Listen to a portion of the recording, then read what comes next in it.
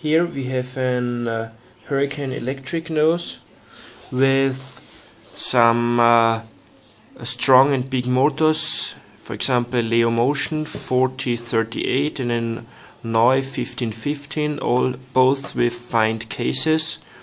And if you install the motor, you have to open the air inlet in that area. I show you this. So from here to here,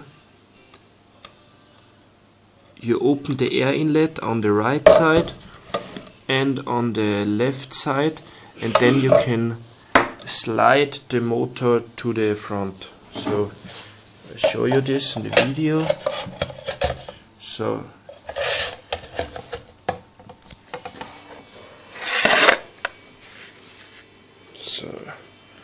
So you can see that the motor is not in the front, it is in that area, but if you open the air inlet on both sides, the motor will come to the front and you can install the motor mount very easily.